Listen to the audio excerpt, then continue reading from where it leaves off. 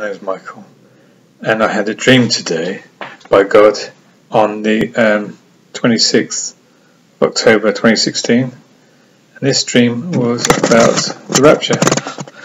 I didn't expect any dreams, but God gave me this dream. In this dream, I was looking up in the sky, and it was dark, and I could see some lights. It's like the lights of the aura lights.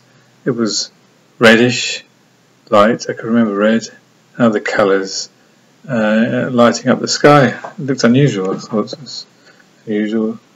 And this light, part of the light, came towards me and sort of engulfed me.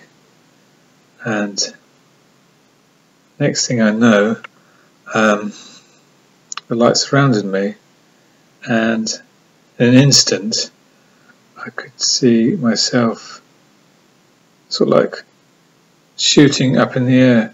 All I could see was the streaks of light, as though, you know, when a ship goes into hyperspace, it's like light. You could see streaks of light, and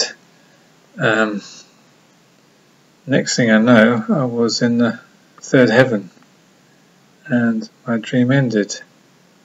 And that was my dream. So it was a rapture dream.